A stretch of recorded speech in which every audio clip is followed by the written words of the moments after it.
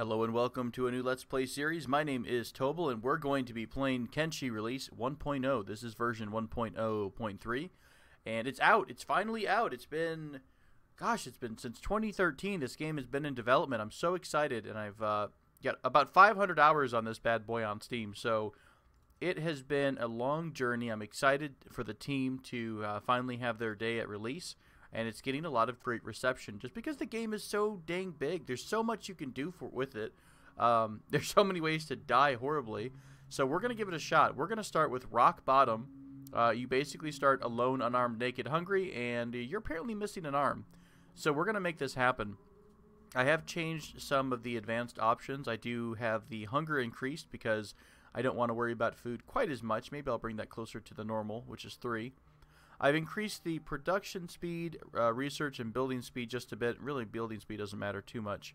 But I don't want to be waiting along, especially when you're doing a Let's Play for too often, if I'm waiting for a technology or something like that. So I'm going to boost it up just a bit. I think a lot of this happens to just be waiting around, so I don't think it's all that challenging. I am going to leave the chance of death, global damage multiplier alone, and I am going to about double the number of default nests. So I want to have a lot more things out there that can kill me horribly. We also are going to leave Bandits Loot the Player on, and we are going to have Easy Prospecting turned off. So, if you're unfamiliar with Kenshi, how do you even explain Kenshi?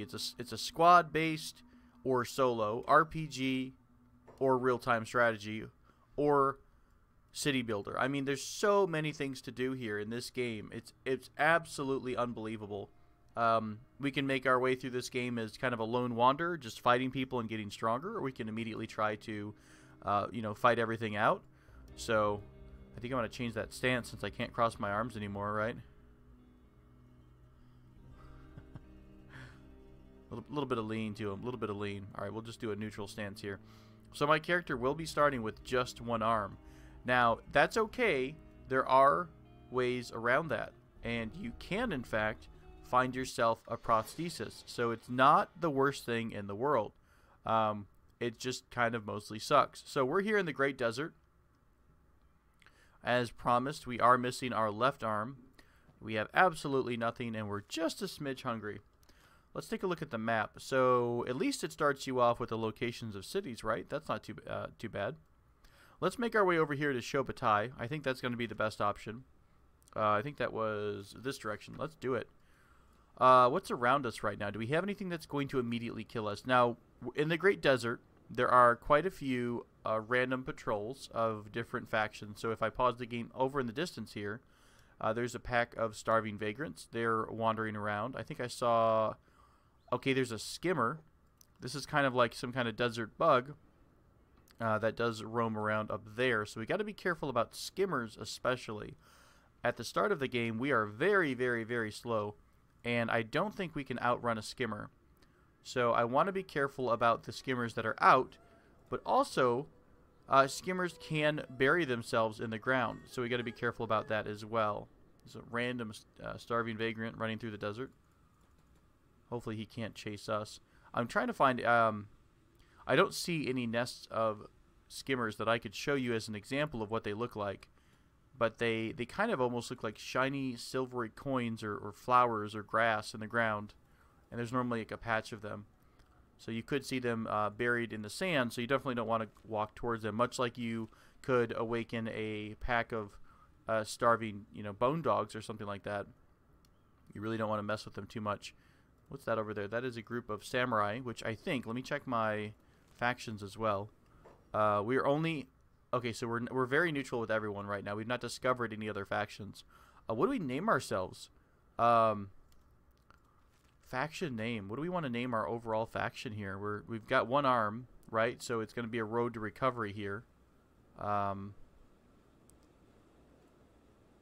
maybe something. Let's do something deep. Let's get real deep in here. Let's do something like the Unbroken, right? Right, we've lost an arm. That's okay. We're naked. We're alone. We're scared. We're tired.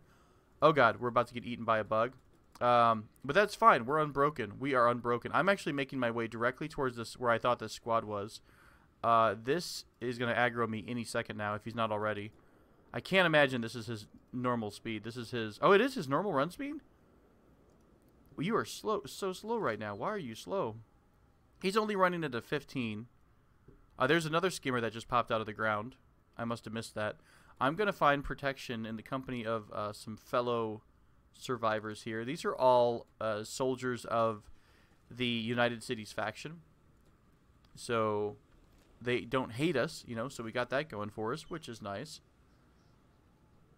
And also, before I forget, I'm going to drop a quick save in here. However, I'm going to do my best not to ever do any kind of save scumming, so I'm not going to die mid-episode and then reload the game.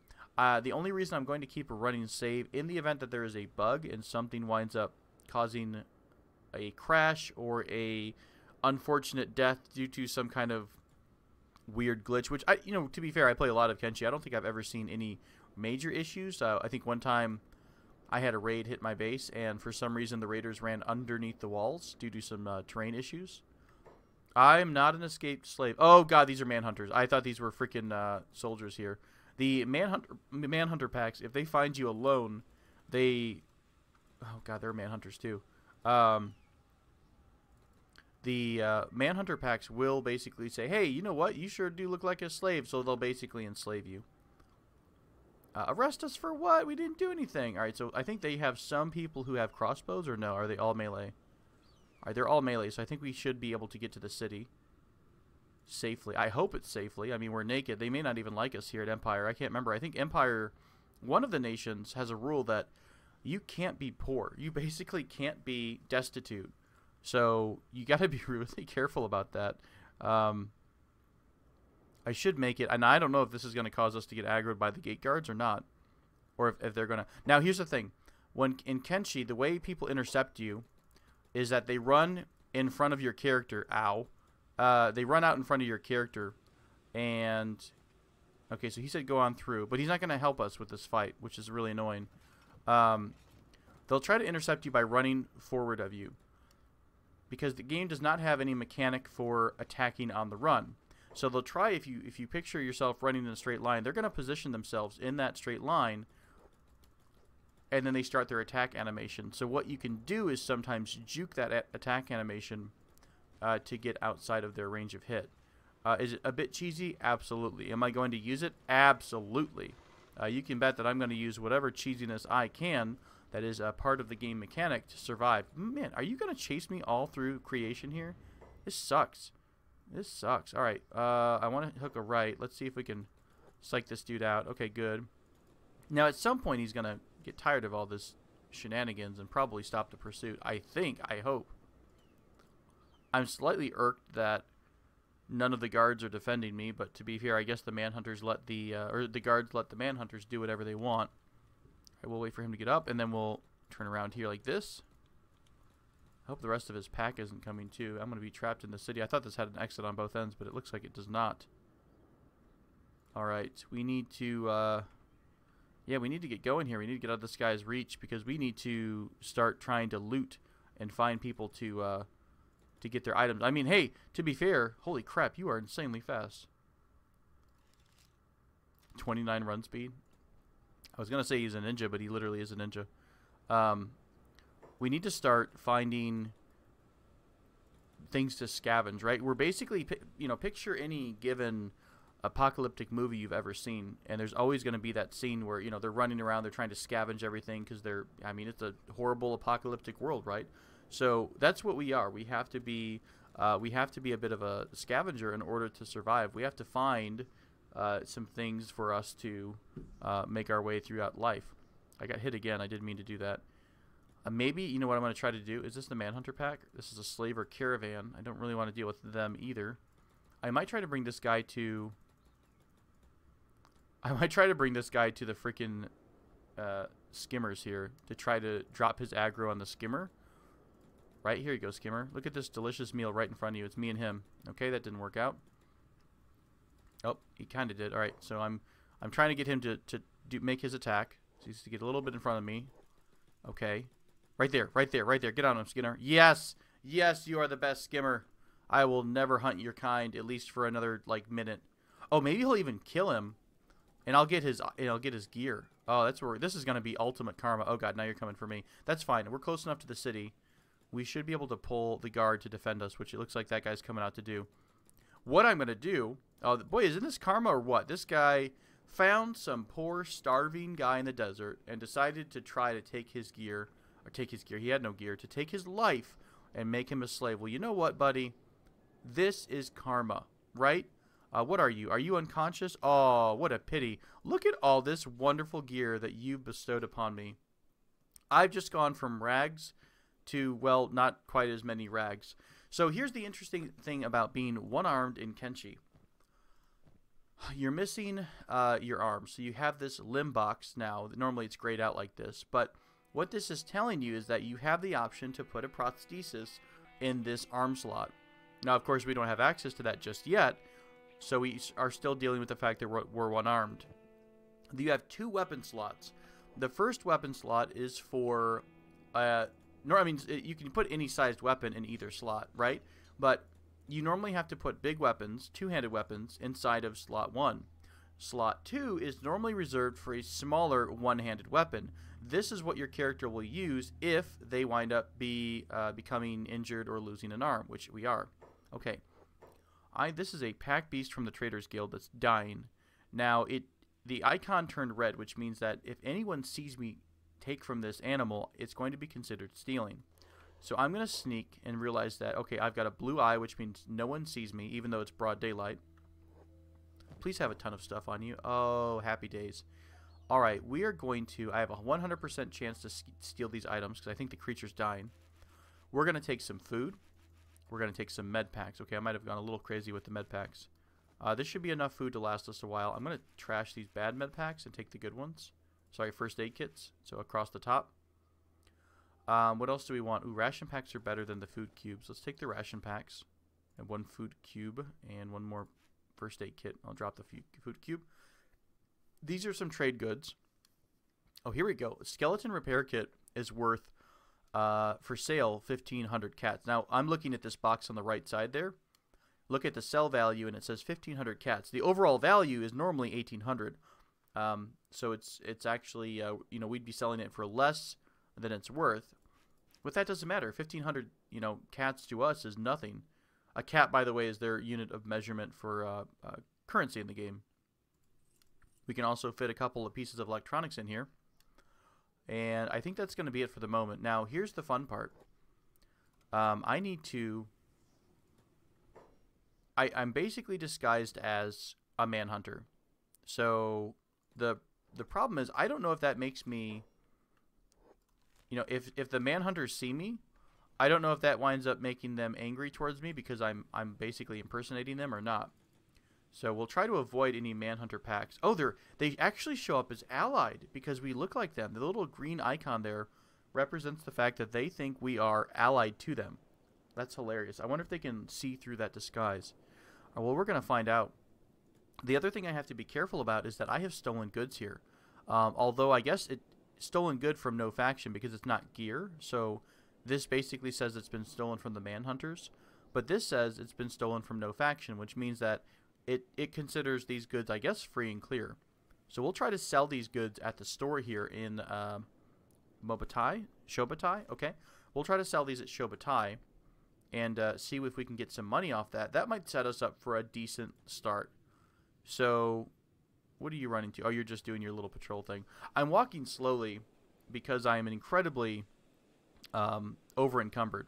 My character is very weak, so he doesn't have the ability to basically move with a lot of gear on him.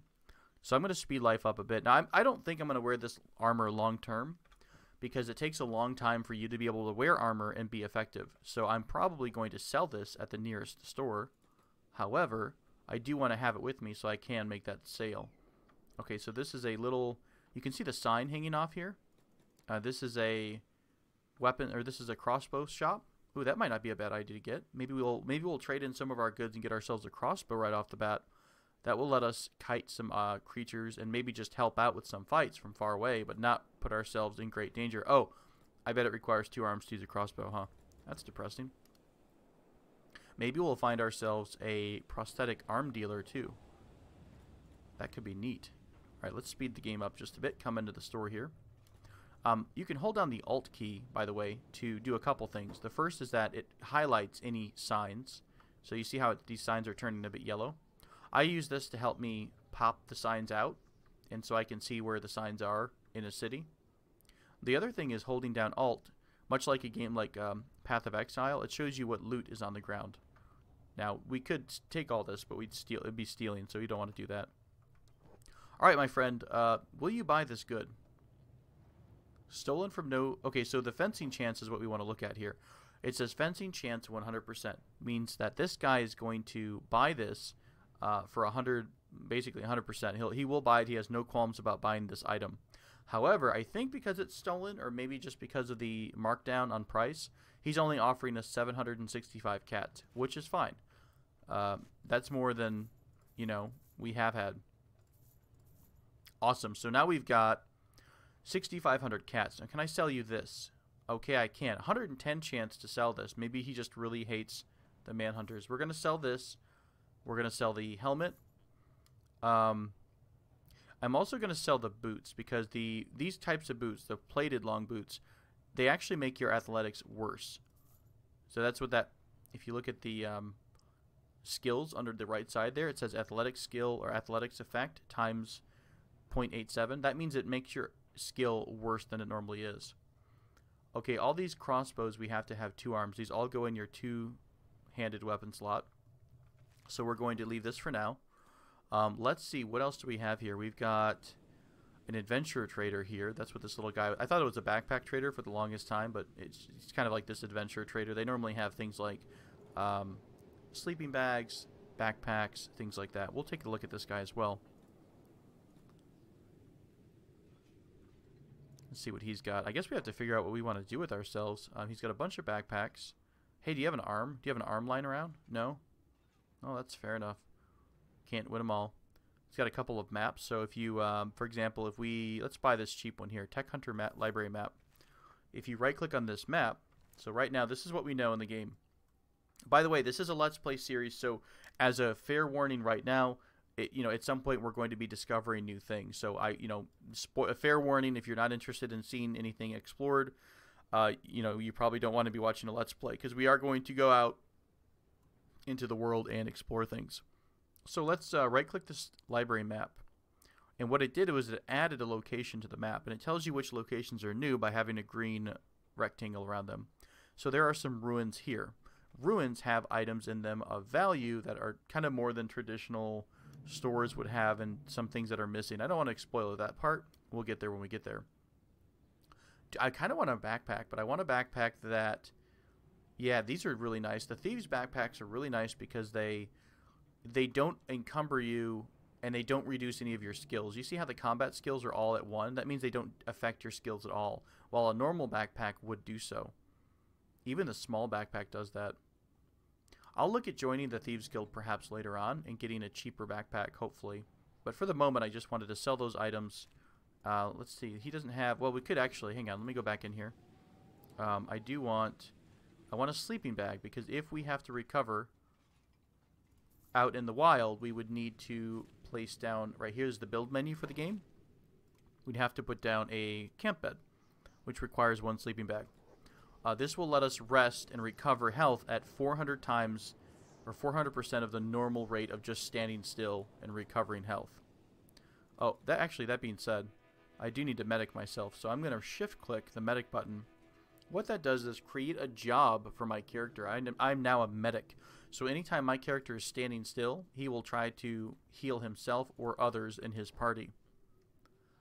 These are trade goods, so nothing really I see here of interest. I could, become a trader, but it slows you down so much that, number 1, I would get bored. Number 2, you would get bored. Number 3, we would probably just die because we're so slow without any escort. Let's check out a couple more of these stores.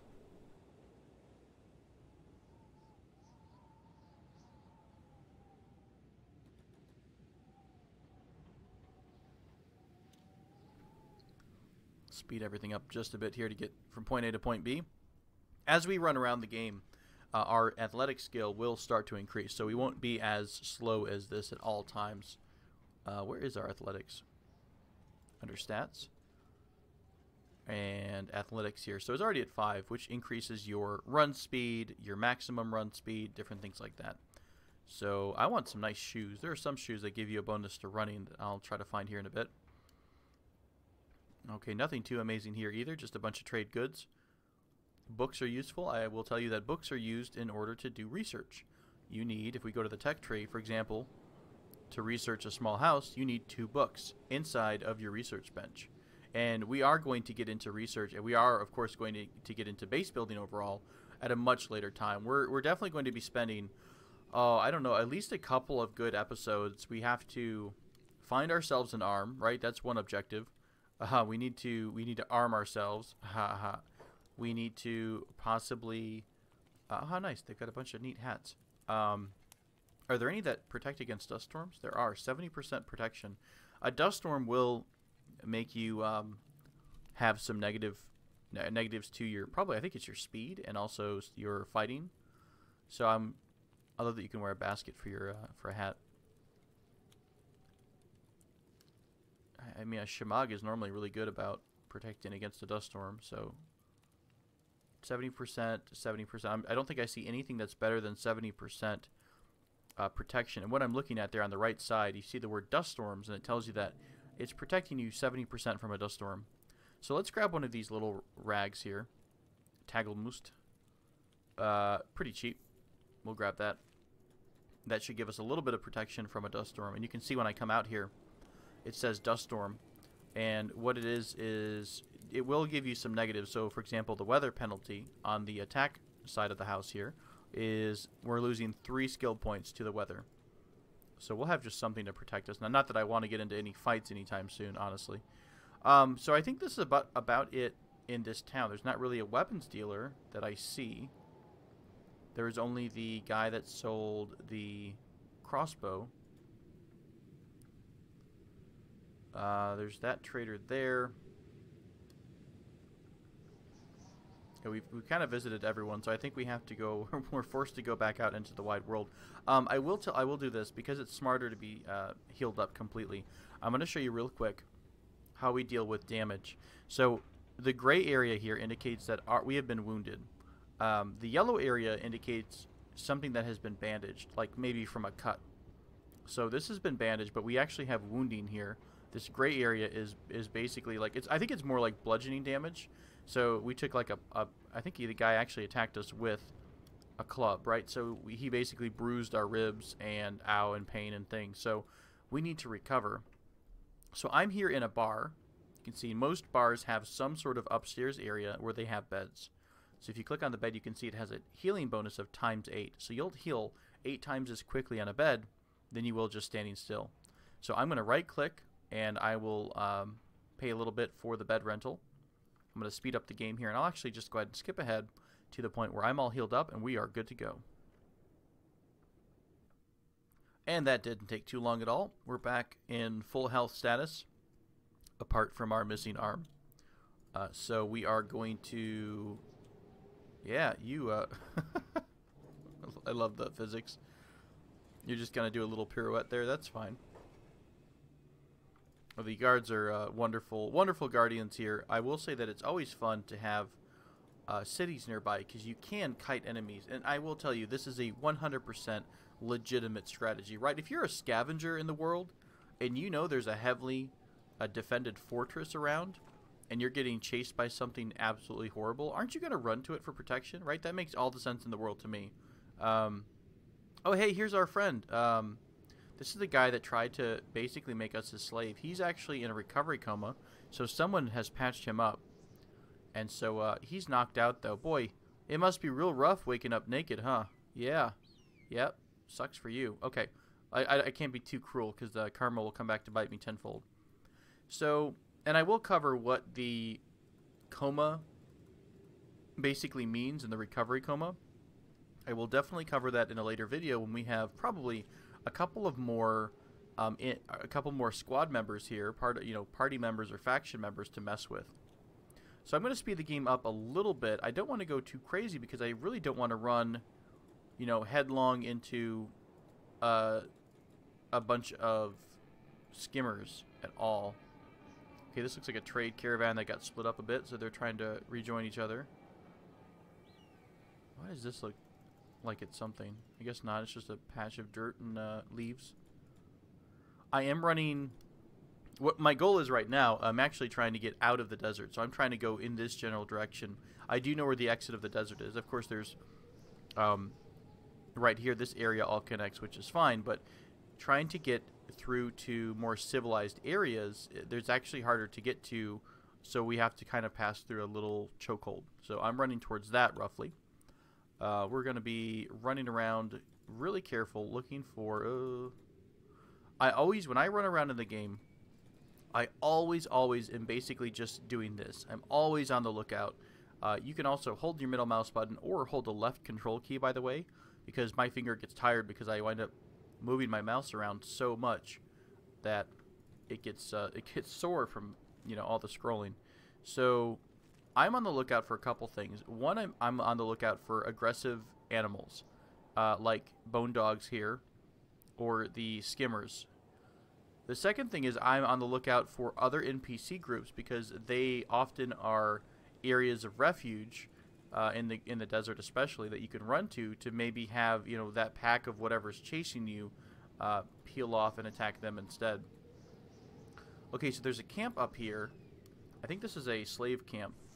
This is a stone camp, but normally there's slaves in there. Also, it is possible to become a slave in this game. I joked, you know, when I started out, I said that the character was chasing me, or the guy that was chasing me, trying to make me a slave. He literally could have knocked me unconscious and then made me his slave. And then you have to basically become an obedient slave to those people until you escape. I don't like how this is laid out. It looks like there's a gap right between the middle of all of these animals. I'm going to try to run through. Hopefully this guy doesn't try to make me a slave.